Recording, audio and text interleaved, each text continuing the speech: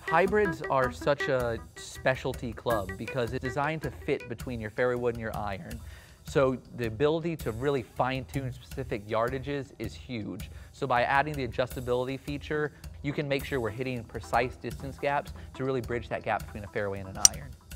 That one felt like it should have went a little bit left and it went dead straight.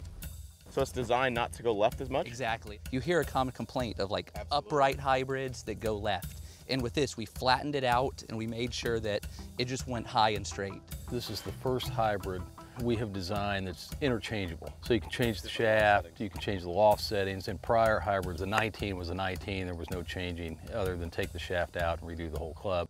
Green's getting firmer, so if I can get something that's higher, Right. Landing softer from 230, 240 yards, definitely would like to put something like this in play.